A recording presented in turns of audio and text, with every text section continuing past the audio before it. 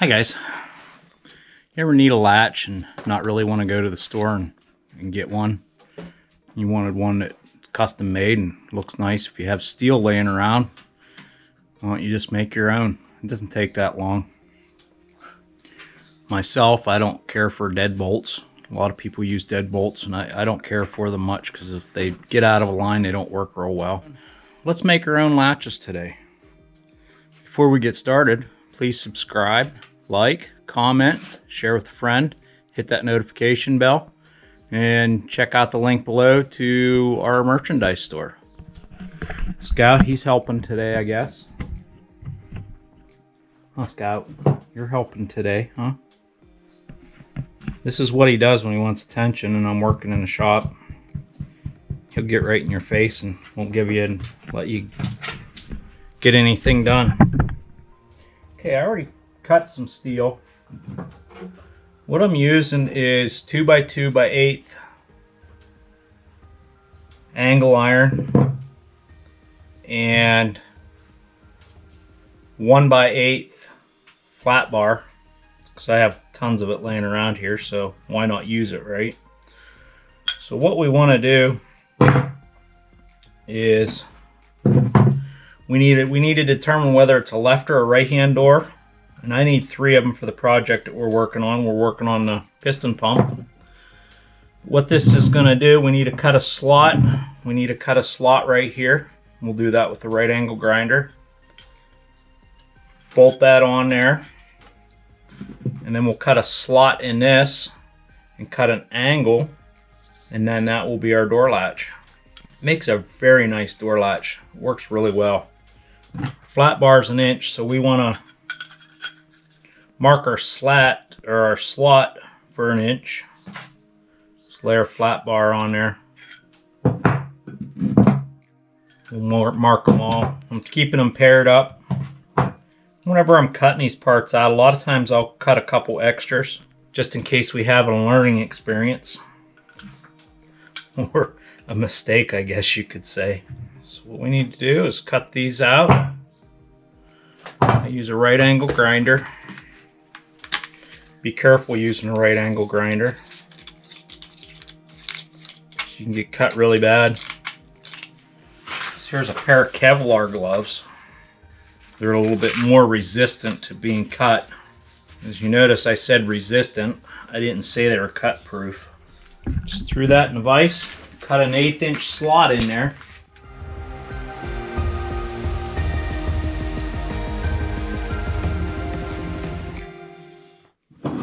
We'll double check that.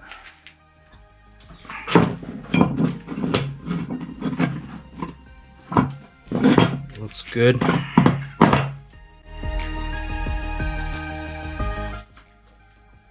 Got that one perfect first go. Might be a little bit wide. Slot may be a little wide on there, but it'll still be all right.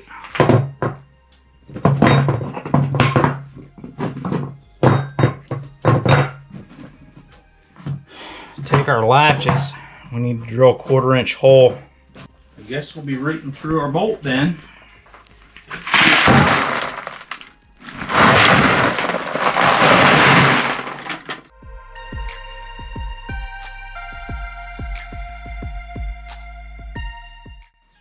Look what I found.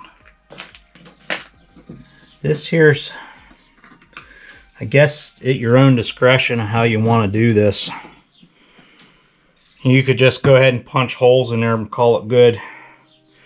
But myself, I like to make them nice and center, make them look nice and neat. And we got to drill holes in here as well for the screws to mount it. We're going to put mounting screws on too. Let's take and mark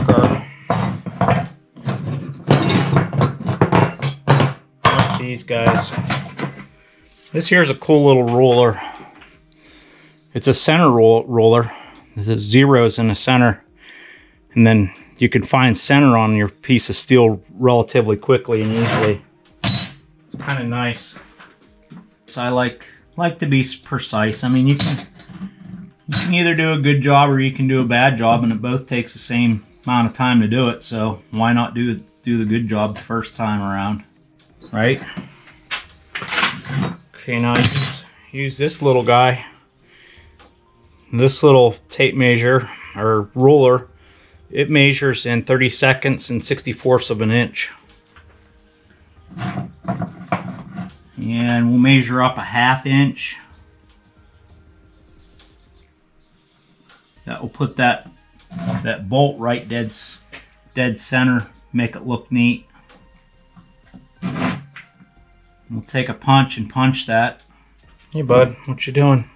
Huh? What you doing, mister?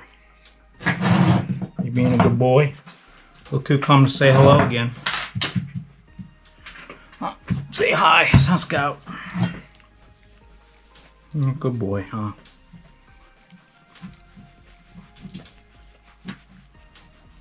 Yes, you are. Come here, Tessie. This is Tessie.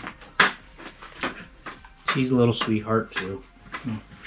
Where's Toby at? Where's Toby? Go find Toby. Okay, guys, go. I've got stuff to do. Well, this latch is a latch that I come up with. I didn't have any help from anybody to come up with it. And I really like it. It looks nice. Probably look nicer if it was painted. But as you know, in a lot of my videos, I don't take time to paint stuff. I just don't have time to do it. So I'm not going to do it. Put a hole here, put an X here, and put a hole here. Hole here, and a hole here for mounting purposes, of course. Countersink them so the screws sit flush and it works properly. Tessie? No. You being a garbage hound. Good girl. Okay, this is an engineer's punch. Probably can't see it, but there's a little dot in the center, and you look down through this, it's like fiber optics. And it centers the...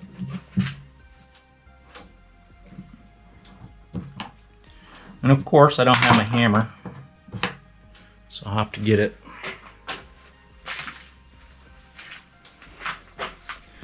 That's centered on there.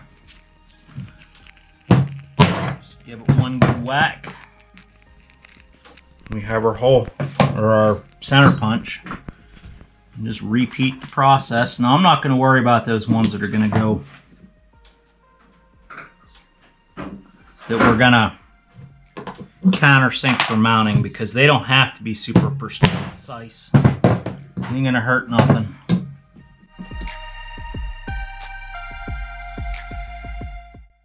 Can be a little more challenging sometimes to go there. I'm gonna go grab a screw because we got to put countersinks on the screws too. These are the screws that we're using. I also made these handles just 1/8 inch flat bar, 1 inch, cut 10 inches long, 1 inch to screw to. I just put one hole in each one. That there I believe is 1 1/4 inches. They will make great handles. Okay, I'm going to punch a pilot to start with.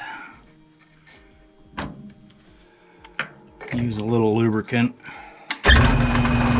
Coolant, I guess I should say. It's got lubricant in it as well.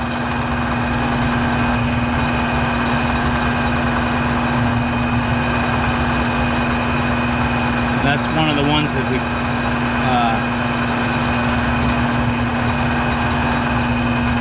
punched. Put a center punch in it.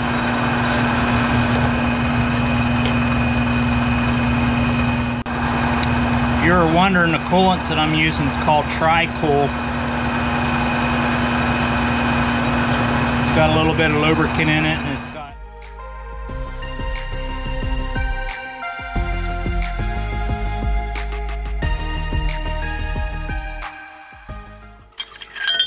Now the countersink should be turned a little bit slower than what I'm going to turn it at, so don't criticize me too bad, please.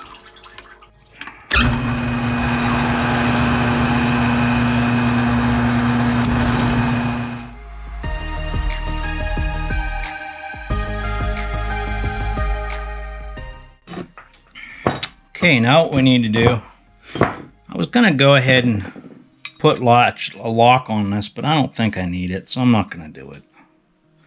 But what you do is you drill a hole right in here to where these two match up, where you can slip a padlock through it.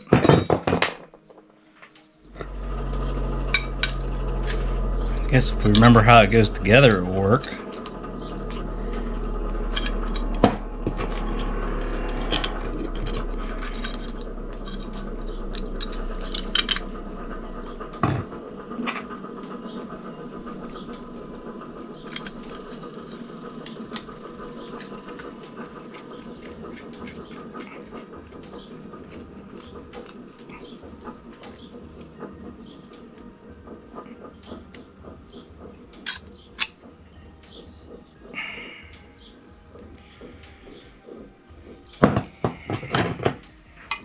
Something like that.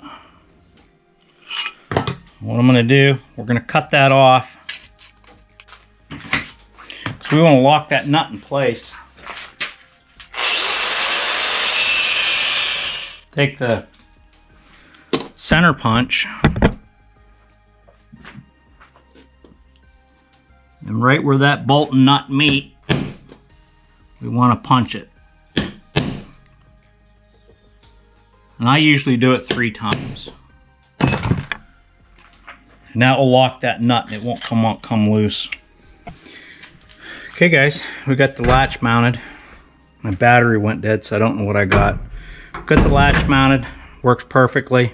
Now it'll loosen up as time goes along.